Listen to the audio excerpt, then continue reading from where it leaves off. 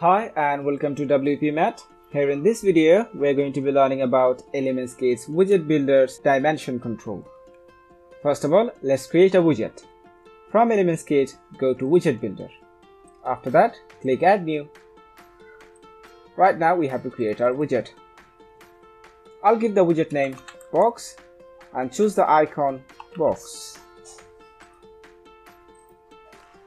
After that, I'll keep the category Basic. Now click Save.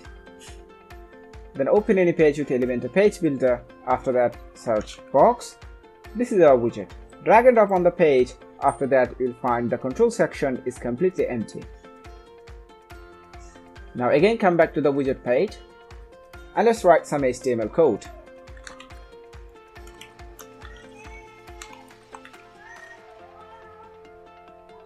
We have written a div, and inside of this div, we have used a class attribute named Box.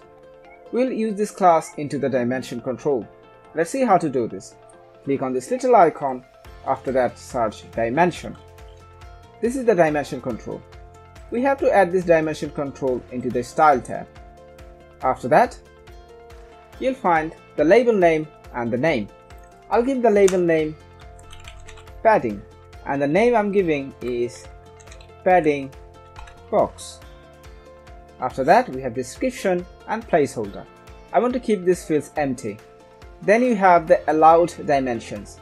By default, all the dimension will be allowed, but if you click any of the dimension, that part will be disabled. For example, I have clicked the right side and you can see this right part is disabled now.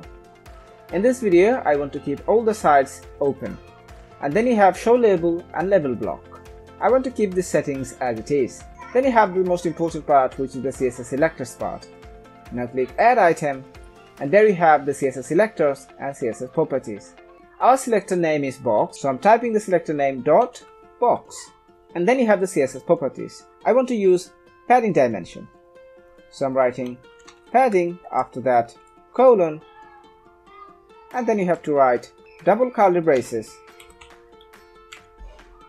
and inside of this curly braces you have to write top, which means the first dimension, top. Then you have to write the unit.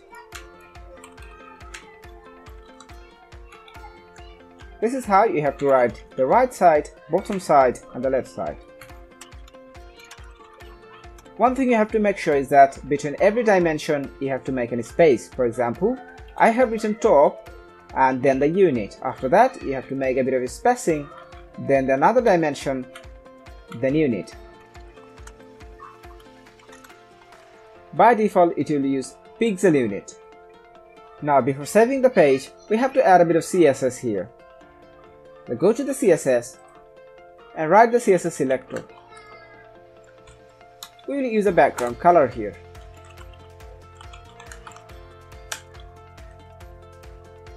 Alright, now click Save, go to the front page and refresh the page. After that, click on the widget and there you'll find the Style tab. From here, we will add padding. I have given 10 pixels from all sides. Let's give 100 pixels from the top and 100 pixels from the bottom. And there you can see it's working. Similarly, you can also work with the margin. Now let's go back to the widget page and duplicate the first one. And change the dimension name margin. And the name margin box. Scroll down and change the padding to margin. If you are interested to use another unit, on that time you have to remove the unit and simply write the unit.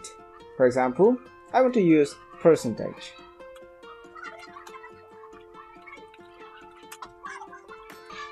Alright, now click Save, go back to the front page and refresh the page. Now click on the widget.